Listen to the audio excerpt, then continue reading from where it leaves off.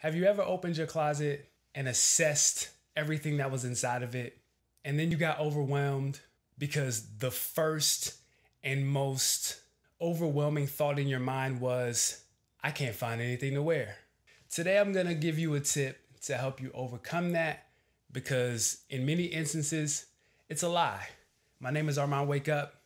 This is Model Ministry. Now look, I feel you. I get it. You could have mountains of clothes or you could only have, basic essentials.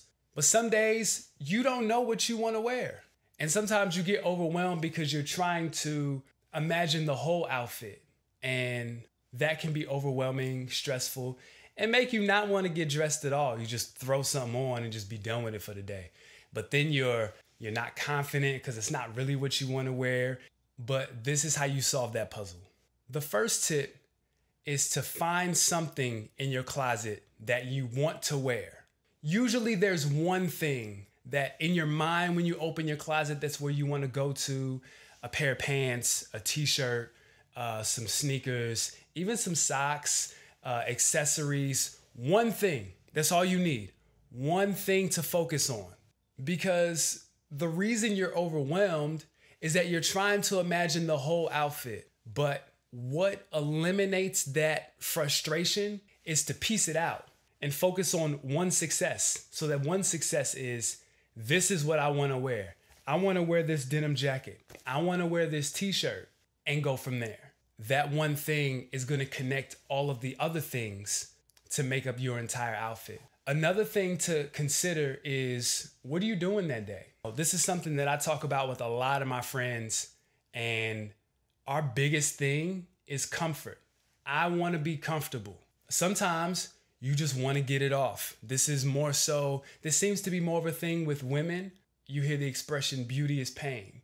So sometimes women are going to wear those heels or those shoes that may give them some discomfort, some pain, but they like the way they look in that particular item of clothing. Sometimes guys will do that. We might wear something that's a little too tight.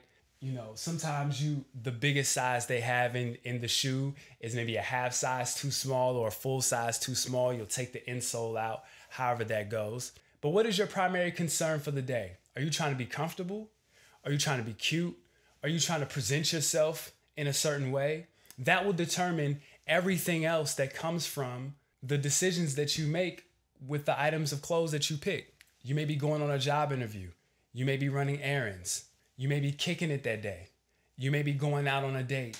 All of those things factor into what you're wearing, and it's important. Now, my last tip is, if you don't know what you want to wear out the gate, think of something that you like the way that you looked in, you like the way that it felt, and go with that. Start there. It was a flannel.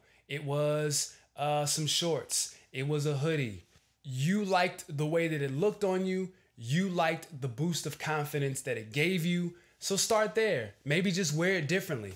That's why it's important for you to have lots of essentials and basics. You definitely need a denim jacket. You definitely need some sweatpants. You definitely need a hoodie. Things that will match with multiple pieces in your closet is essential, because it's very likely that one thing you want to wear is going to be the centerpiece of your outfit. You don't want to look like a mannequin, but it's okay to have pieces in your outfit that people are drawn to.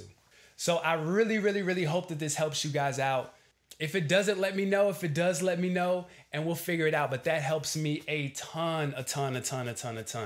My name is Armand Wake Up, and this is Model Ministry.